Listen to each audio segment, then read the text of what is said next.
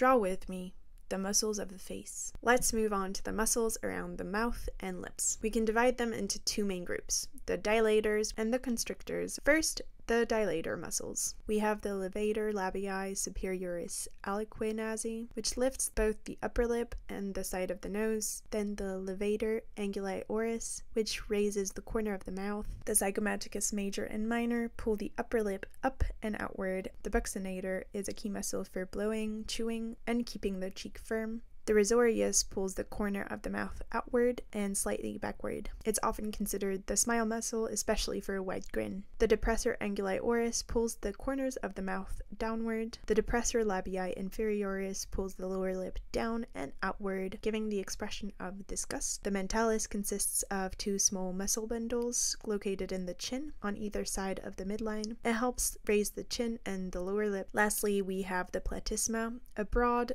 thin muscle that covers the front and sides of the neck. This muscle is used in expressions of fear or tension when the neck tightens and the lower face pulls downwards. Now, the constrictor muscles. The main one is the orbicularis oris, the muscle that surrounds the mouth. It allows us to close the lips, pucker them, and it plays an important role in both speech and chewing. The second is the compressor labii muscle, which helps with suction. Thank you for watching, and if you'd like more information, visit Kiwi.